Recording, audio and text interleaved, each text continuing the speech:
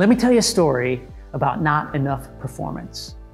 Once upon a time, we were at a lunch with a business owner and his general manager, talking about, you guessed it, poor team performance.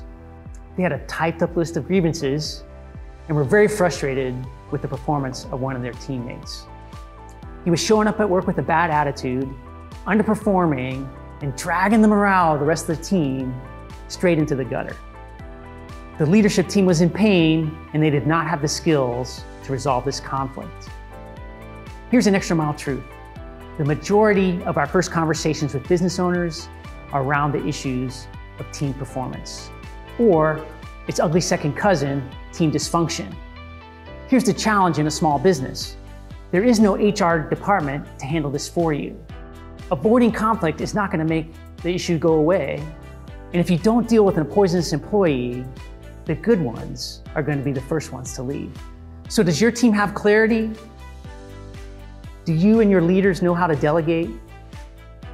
Do you have a playbook in writing, or is it all in your head? If you can't answer yes to these three questions, then you might have some work to do on you first.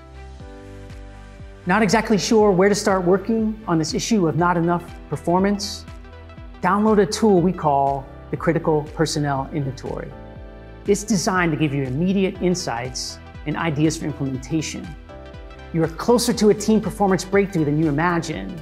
Small changes, extra mile results, you got this.